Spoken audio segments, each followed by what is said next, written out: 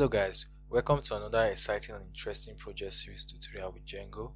And in this series we're going to be building together a web app like YouTube, a YouTube clone. So we're building our own video management system that has most of the functionalities you see in YouTube. The user will be able to create channel, upload their videos, and other users can watch the videos and subscribe, like and all that. So those features we'll be seeing them in this video management system.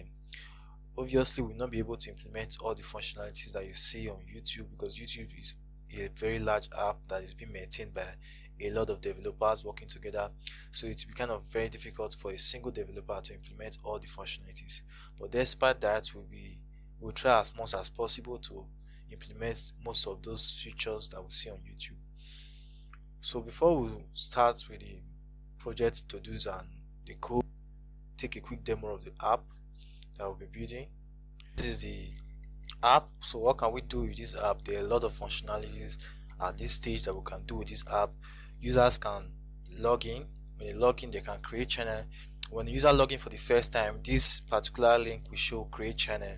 But after you've created your own channel, you have your own a link changed to your channel where you can visit your channel. You can log out, and now you can watch your videos and other users' video. Even when you are not logged in, you can also watch video because that is how it is in YouTube, and look at videos from your own channel and from other users' channel. You can decide to watch a video. In this tutorial, we are going to use Ajax to implement live search in PHP. Live search is something. Alright, so you can decide to like a video. You see, when I like the video is liked, and the like count increases. You see this this particular channel has 2 subscribers, so you can also comment if you want to comment on the channel. Recommended video, these are other videos recommended. You can also watch other videos. There's a lot of functionalities here, and then you can create channel as I said before. Now if you go to your channel, you can see your channel name, your channel ads, and your channel icon. You can see the list of the videos in your channel.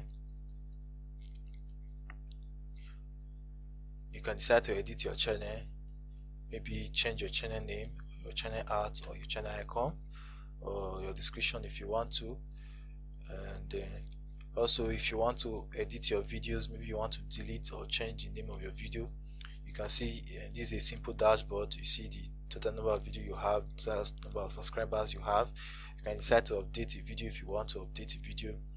You come here, you can update the video's title, description, change it from visibility and from public to private if you don't want others to see the video, or you can change your tone name. So that's for that. And then you can also decide to delete a video. If you hit the delete button, it will ask you, are you sure you want to delete this video? You can decide to confirm.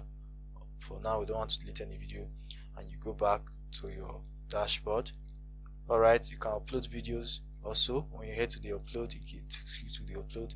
This upload, we have 2 kind of upload here. You can upload your standard select file, or we can drag and drop. We'll be doing this using a JavaScript and Ajax. That's for that. And you can upload more videos by selecting or by drag and drop. And then alright, so for now that is it. Maybe as time progresses we'll add more functionalities to it, and then there's a lot of functionalities I could not mention now, and we'll add a lot to it. Definitely we'll add some other functionalities to it. So this is it for now. And to easing our development pace, I've already designed this template that we'll be using in the course of this tutorial. I did this with HTML and Tailwind CSS. I'm not a huge fan of Tailwind CSS. Obviously this is my first time of using Tailwind CSS, and I know the design is not that perfect, but at least we can do with this design. The focus of this tutorial is for the Django part of it. Alright, so this is it. So if you want this template to work along with me, I'll leave a link where you can download the template from my GitHub so that you can use it also. But if you want to implement yours, if you want to design your own template, you're also welcome to do that. Okay, let's go back to our code editor so that we can start planning our project. We'll plan our project, how we want this project to be, and what we want to see in this project. There's a lot we're going to do in this app, but we're going to list out some field that we're going to begin with. So first of all, what we're going to start with after setting up our development environment, setup environment. Next, we'll talk about the authentication, work on the authentication, Django auth, the Django all auth. So that's very easy to implement. So we'll be doing that. Then after we do that, registered users will be able to create their channel. So when a user creates channel, the user can also decide to edit their channel. Okay, user can also upload their videos.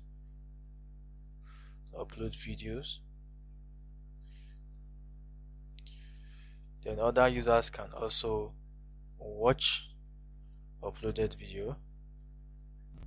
They can like the video, like or dislike the videos of the video they are watching. They can also comment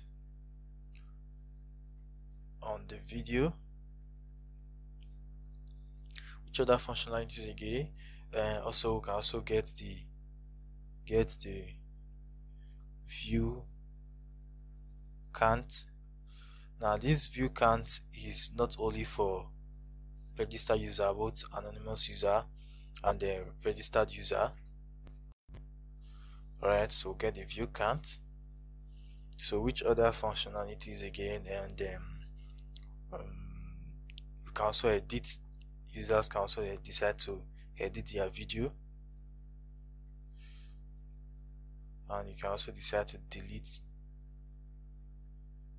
videos. Alright, okay. Okay, so we'll start with this for now. Maybe as time progresses, maybe other functionalities will come in, and we'll add them to our to-dos. So that's for that. So up next now, we'll quickly set up our development environment, which will create our virtual environment and all that. Navigate to the folder where you want to put your project. I'm already in mine. So first of all, you need to have Python installed and also have your virtual environment installed. Once you install Python, you can pip install your virtual environment. I already have mine installed, so what I simply do is just to create a virtual environment and activate it. So to do that, I say virtual env followed by my environment name. So the name I want to give my virtual environment, I'll just call it denv. So this will take some few minutes to. Alright, we have that already installed. Our virtual environment is created already. So what we need to do now is to activate it. To do that, we simply navigate into the folder where it is, the folder that was just created, which is the denv slash a script file. Inside this folder, and then activate. Navigate into the folder, then activate. Then our virtual environment, once you see this kind of brackets with the name of your virtual environment, you know your virtual environment is already activated. So let me just CD back into our base directory, which is the YouTube clone tutorial. So here we're going to install our Django now. Say pip install Django. Alright, so alright, we got that installed already. Our Django is already installed. Don't mind this error about pip version. So now to create a Django project, we know how to do that by saying Django-admin, then start project. We'll give our project a name, so we're going to call our project, let's call it YouTube app. U_app.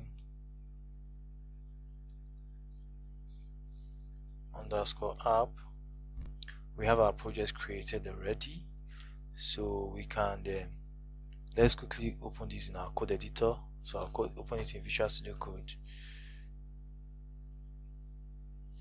Alright, yeah, we have it here open already. You can see the virtual environment folder, and you see the app that we just created. So let's rename this top folder. Let's rename it to source as the top layer folder. These are Django project that we just created, and inside we have our settings file, URLs, and manage.py. So I won't be taking time to explain all these. I believe you already know all these already, know what that means. I don't have to go into all that. Okay, we already have our Django set up already. You can quickly just take these out, don't need them. Alright, so I believe our environment is already set up. We can also let's cd into source, and let's start our project by saying python manage.py run server. You say you have 18 unapplied migrations. Okay, we know that. Just ignore that, we make migrations later. So let's go to this URL. You find out that okay, now we have this. Once you see this home page, you know that Django is properly installed and is working fine. So our development environment is set up already. So I'll end this video here. So in our next video, we pick it up from authentication. So thanks for watching, and don't forget to subscribe and give it a thumbs up so that other Django developers can find this video easily. Thank you.